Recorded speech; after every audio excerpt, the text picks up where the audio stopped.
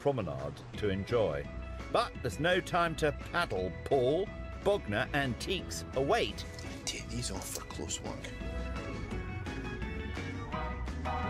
Stefan? Yes. Can I have a look at something in your wee carousel there, please? It is, it's just coming around now. It's that wee brooch. There. What do you think of that?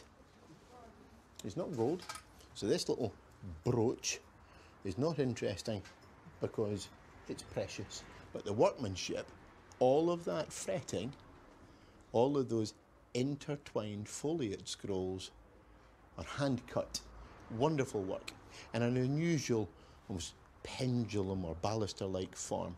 It has a name, this little brooch. This is a balance cock. A what? A balance cock is a watch part, specifically the cover for the balance wheel of a pocket watch with a verge movement. And it dates to the 18th or the first quarter of the 19th century. Could that be a fiver? Let me take one look. For you, Paul, yes. You've got a diamond tester. You've got a diamond tester, haven't you? Check, see if that's a tiny little diamond chip in the middle of that. You spotted something, Mr. Laidlaw? I think maybe when they converted to a brooch, they got themselves a little old rose-cut diamond, because it is faceted, and insetted into the top of the bearing cover. Oh, yes. It doesn't transform it, but if I'm being dead honest with you, Stefan, if I send that to auction as a balance cock brooch, it's worth 5 to 15 quid. But if I say it's got a small diamond in it, somebody's going to go, that seems cheap at 15, you might get 20 quid for it. It's a diamond. Is it? And do you know what? It's not great.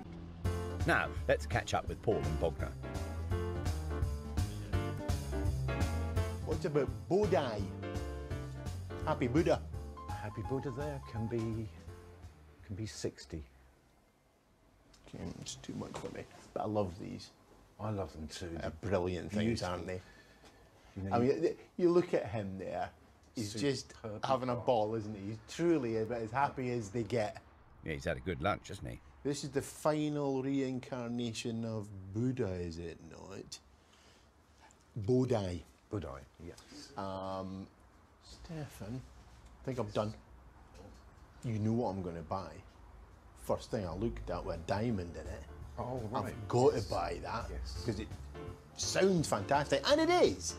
Before I go, bottom line on the Japanese carving. The very best is 40. This might work for you.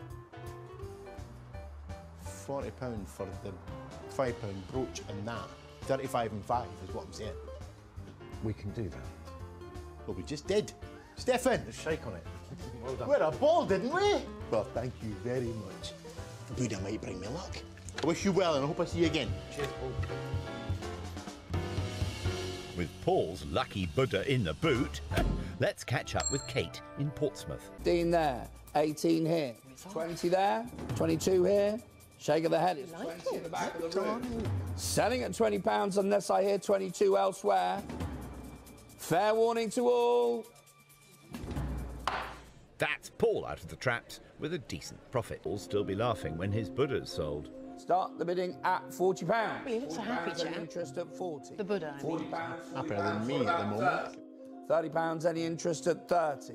I'll look at 20. 30 I have. They've woken up. £30 I have and 32 I'm looking for. £30 I have and I'm selling that way. Unless I hear 32 elsewhere. Fair warning. 30 it is. Well, you win some, you lose some. Put it this way, the Buddha looked happier than you. Jumping around.